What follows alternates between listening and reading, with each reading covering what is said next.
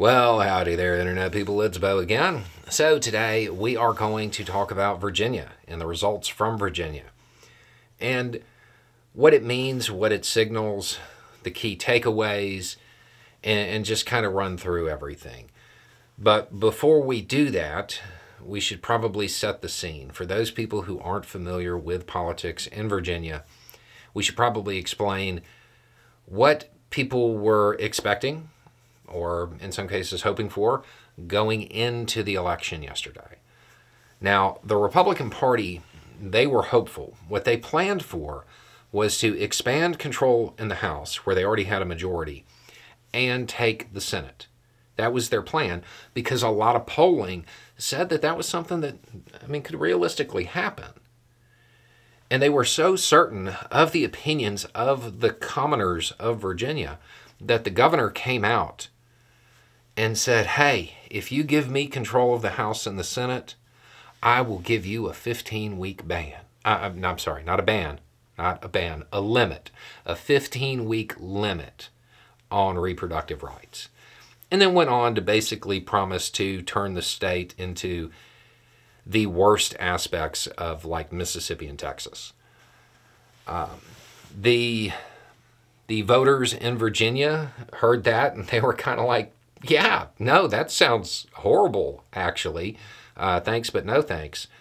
So the results of the election, the Democratic Party retained control of the Senate and took over the House.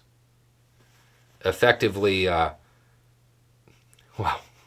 there's a funny word that I could use here, but effectively blocking the governor's legislative agenda for next year.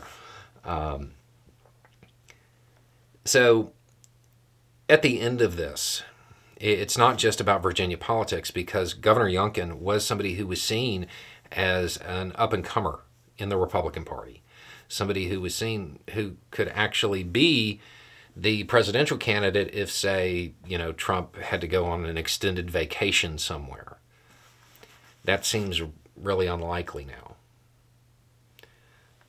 To recap the events from yesterday, in Ohio, Kentucky, and Virginia, everything swung blue.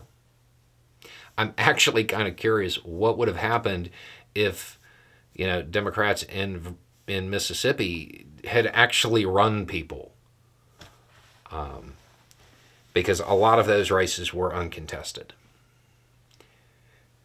The overall message here, the one key takeaway, be very leery of the polling and the pundits and all the commentary that's going on right now. It may not reflect the reality on the ground when people show up.